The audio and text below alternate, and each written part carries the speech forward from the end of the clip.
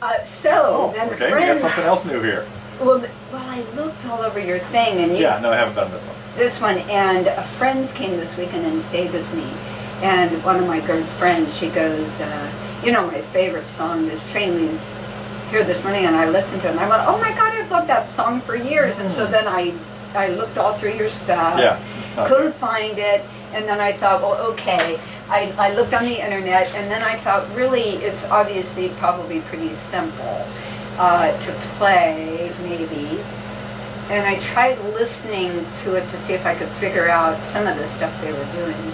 But mostly what I wanted was what you've helped me with on a lot of my songs is play it individually and then have it a little instrumental somewhere in there, you know, that helps it get a little more colorful, you know. And so I have a lot of songs that you've taught me to do that with, and that's, you know, how I dress them up a little bit when they're not as hard. But they do have a really nice instrumental in there. It's a longer than probably I would want to play. Yeah. See what you think. Above or below, how far? Well, I guess I'm trying to say it's a seventh, but it's below. Right, it's a lot closer below. Yeah. How far below? Well, isn't it normally would be D sharp? If we were in the key of E, we'd be talking. We're not talking about even the key of E. I'm just saying we see E and we play D. So it's a whole step. A whole step in what direction? Lower. Right. So we just have to play everything on this page a whole step lower. We don't have to think anything about the key. Oh, okay. Okay? Oh, okay. Okay, so what are you going to play here?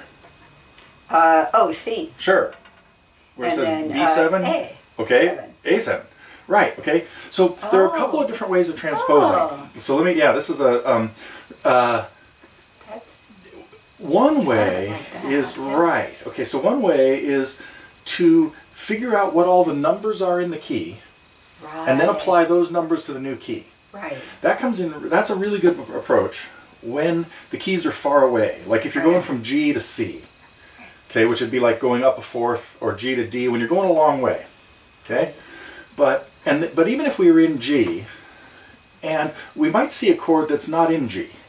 Right. That means whatever new key we're going to, we're going to have something altered there too. We got to, you know, we have to figure out that, like if they were in G, and they went to C, we would know that just C. I mean, if it went to a C chord in the key of G, we would know that it was. We could just think of it. Oh, it just went to chord 4. Right. Okay, but it could have gone to C minor. Right. Which you would say, oh, that's not in the key. Oh, but we still are going to go the same distance. Right. And just play a minor chord. Right. So we just go to note 4 and play minor there instead. Right. So we alter the chord to match, but it could even go to a note. It could be in the key of G, and it goes to an F chord. And that's not even chord 7. That's not even a note in the key of G. Right. So then you think, oh, I have to go to a chord a whole step lower and a major chord. Right. Right? And that's also not going to be in the new key that we're in. The key we're changing to is going to have a chord that's a whole step lower than 1. Right. Okay?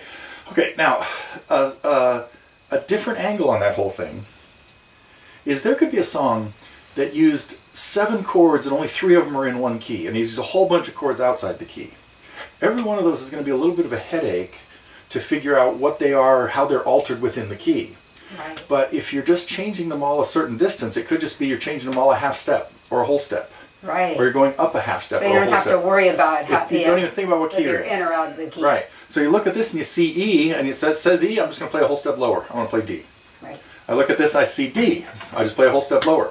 Right. Because if we are in the key of E, right, this chord's not in the key anyway. So yeah, it's not going to line up anyway. Right. Okay. Yeah. So, but this is more, again, more useful when you're not going far.